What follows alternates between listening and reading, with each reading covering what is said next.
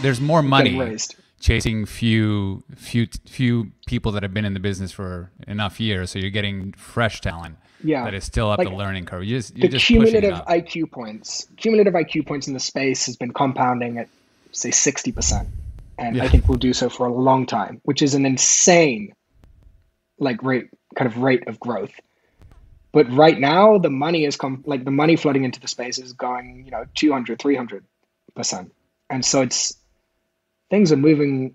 I'm incredibly bullish on the space, but I think that if you're going to do this kind of second venture investing side of things, there are real returns to being countercyclical, aggressively countercyclical, which is why I think lock your money up. And this is not investment advice, but there is, how do I phrase this? I think there's a lot of sense to the idea of saying I'm going to lock my money up on a 4-year investment horizon, where the manager, if they want to, can sit on their hands for 3.5 years and do nothing and just wait for things to normalize.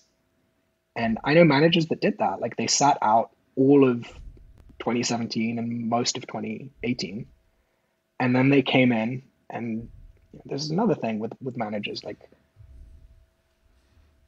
a sense of market timing and knowing when to be a pig and when to step out of the market is really important, I think, long term.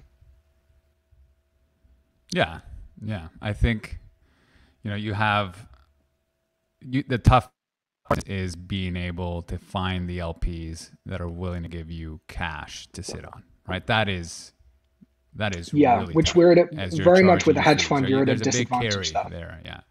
But I mean, this is antithetical in the whole crypto space, but because nobody talks about this, right? What is the actual valuations of these companies? I remember that with the same valuations, we're originally from Toronto. It was the same valuations as mining exploration companies in 2007.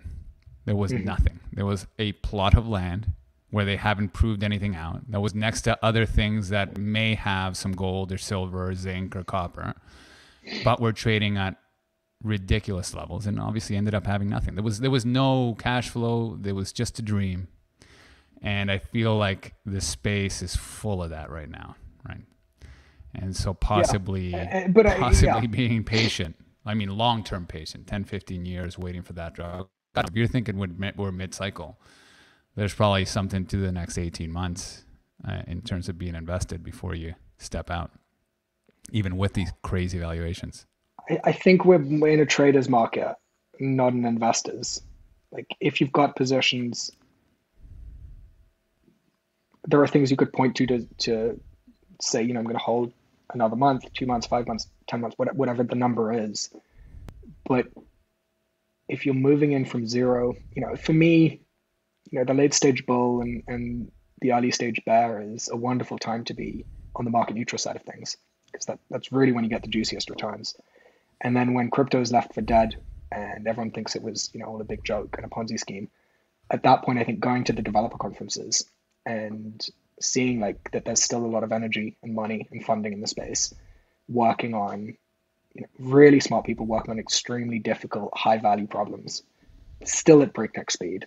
It's very useful during the bull market because it tampers down your wild expectations, because everyone is behaving as though a lot of these protocols have already kind of changed the world, and actually there are pockets of usage you could point to, but overall, it's very, very early. And then in the bear market, when the whole thing's kind of left for dead, you see that actually, things are actually better than last year, but the valuations are down 90%. And so you can sort of think of this relatively steady trend line that I think is accelerating in speed in terms of how mature this tech is getting globally. And then around that, you have this huge, with very large amplitude kind of oscillator of investor interest and valuations.